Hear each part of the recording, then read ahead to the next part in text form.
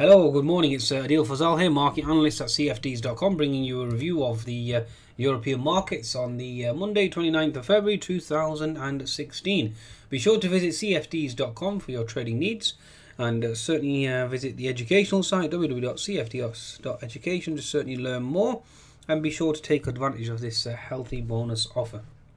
Okay, right, let's try and decipher exactly what's happening here in terms of European markets.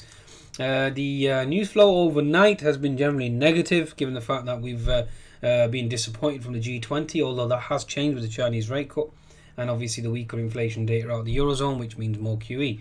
Now, the FTSE 100 at this current juncture, as we stand, is currently still trading negative, more or less, especially following Asia.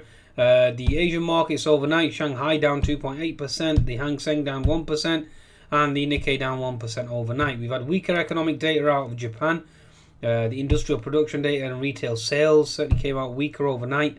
The Aussie data certainly weak as well, weaker inflation data out overnight. Although, like I said, the Chinese rate cut has just recently changed that bias.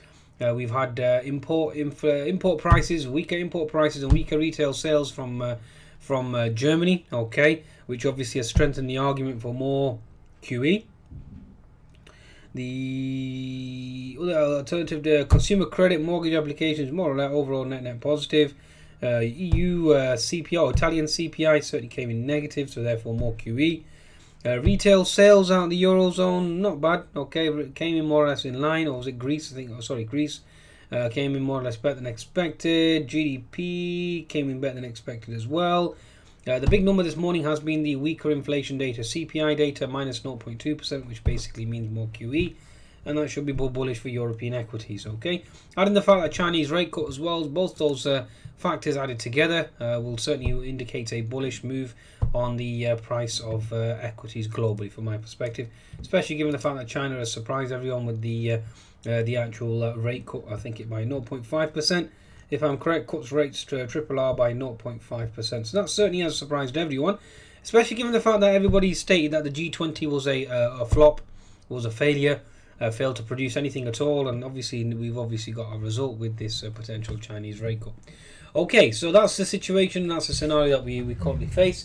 The US market still remain bullish from my perspective, given the stronger GDP numbers out on Friday, and that should build a potential base there. Now, given the fact that the markets are all dependent upon crude, a Chinese rate cut should certainly help the price of oil. Now, given the fact that we've closed that gap, we did put in a potential topping tail. Now, the next 10 minutes will be on 10 minutes chart will be crucial on the price of oil.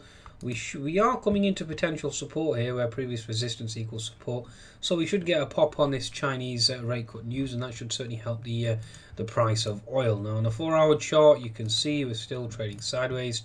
And the daily chart, we did put in a topping tail on Friday, but the Chinese rate cut news should certainly change that around. Okay, understand. Okay, now the Euro USD as well. Obviously, that's a major market sensitive, market moving variable in the Eurozone. We certainly pushed higher as high as 1.096, then obviously we reversed down to 1.09. The daily chart at the moment, we were holding that fib 75%. We've broken that fib 75%, adding the fact that you've got weaker inflation data as well. Therefore, we are looking to potentially move lower on the euro, especially given the fact that the bonds have obviously broken their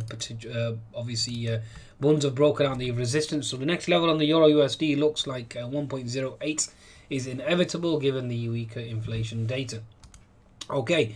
Now, bonds as well, as I bring the chart of the bonds for you, just to show you on the daily chart, you can clearly see we've got a breakout, and that obviously indicates a weaker euro, which in turn obviously will help European equities move higher. Okay, right, let's bring up the equity markets now. Okay, so the equity markets, we've short squeezed, we bounced off gap fill, we have found turbulence at that 2908 zone.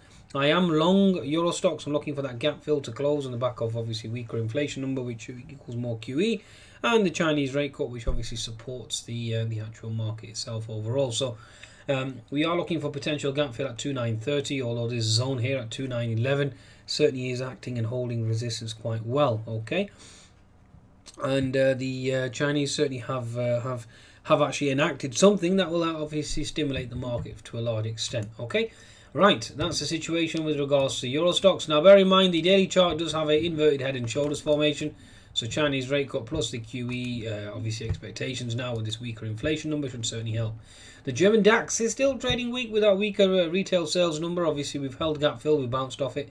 We certainly had the short squeeze post Chinese rate cut, and now it's whether or not we can sustain that move. Okay, we broke out that symmetrical wedge in the 10-minute chart. You have an unfilled gap at 9510, so watch out for that zone. Okay, you have this diagonal trend line that certainly is causing some trouble, and certainly is being subservient as well. So gap fill support for now at this region at 9330 on the German DAX. Okay, especially with the euro languishing at the 9.09 level, that in itself should help the equity markets move higher. Okay, so certainly keep an eye on that.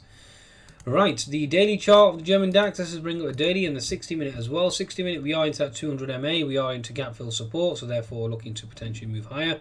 If obviously we fail to hold here, then the next zone below will be gap fill at 9170, which I can't really see occurring given the Chinese rate cut. Okay, daily chart of the German DAX itself, again, this is certainly making a case for an inverted head and shoulders formation. We've closed the gap on the daily now, so all eyes on there. If we break above this bearish channel here, then you are looking at multiple gaps above and quite an impressive thrust higher as well. Okay, right, the CAC itself now. The French CAC certainly remains bullish out of Euro stocks and the German DAX from my perspective, and you are looking at potential gap fill support up here, and that's where the market is looking to potentially go. If we keep this diagonal trend line, it's quite important, okay, for potential resistance. So 4320 would be the zone that you target on the French CAC. Okay, so certainly looking bullish. It's held gap fill and it's certainly bounced, and we are consolidating on this bull flag. Okay, daily chart of the French CAC. Let's bring the daily for you. Daily chart, we held at topping tail, we've moved lower, closed the gap, and now looking to potentially thrust higher again. Okay, especially with QE expectations quite high post the weaker inflation reading. Okay, now the FTSE 100, let's bring up this index. Now it's still an inside bar on the daily chart, which is pretty impressive. Okay, pretty impressive, the price action thus far, given the Brexit concerns are in the background. The 60-minute chart certainly has held that diagonal trend line, held that horizontal resistance on the daily chart. Currently consolidating. Whether or not we retest that level up at 6100 is another question. We shall certainly see. Okay, going to the 10-minute chart of the FTSE 100, we certainly are making a case for a bull flag to potentially go back to the highs, given the Chinese rate cut will be positive for commodities and positive for the FTSE 100 overall. Okay, right, I think that's a market wrap now, folks. I've explained the Bund situation. Also, with regards to the yen, the Chinese rate cut will certainly help the yen. The yen is now into resistance, has a HNS formation, so bear that in mind. And the daily chart certainly remains weak as well. Okay, so you've got a daily chart that's weak. You've got a potential double top there intraday. And overall, given the fact that you've got stronger economic data out of the US, you are looking at potentially moving higher. Okay, so the yen certainly is at the forefront at this juncture, and you are looking at a weaker yen given the fact that you've got a HNS formation, you have gap fill support, and therefore you're looking to potentially move lower, which in turn should help US indices higher. Okay, that certainly is going to be crucial and quite important as well. USD JPY as well, let's discuss that. It's made a base, you can see clearly, and certainly is looking to potentially move higher on the 10-minute chart, 60-minute chart. We did have a topping tail, but we are into potential support. So bear that in mind with regards to the BOJ, which obviously in turn will help the actual US markets higher as well. Now, just before I finish, just bring up the chart of the Nasdaq. You can see the inverted head and shoulders on the daily chart, given the strong economic data that came out on Friday, given the Chinese rate cut, given the weaker inflation data out of the Eurozone, which obviously will trigger the QE trade, that certainly is looking to move higher. Now bring up the chart of the S&P 500. Okay, higher highs, higher lows on the 60-minute chart, so you can't argue for anything else. You have key support at the 1928 to 1930 zone, and looking to potentially move higher. The daily chart on the S&P 500 has held previous resistance equals support, and therefore you are looking to now basically make a move for 1990. Okay, right, I think that's a market wrap, folks. Be sure to visit cfds.com for your trading needs, and certainly visit the educational site and open an account at cfds.com, and certainly come and trade with me on the live analysis service. Goodbye now.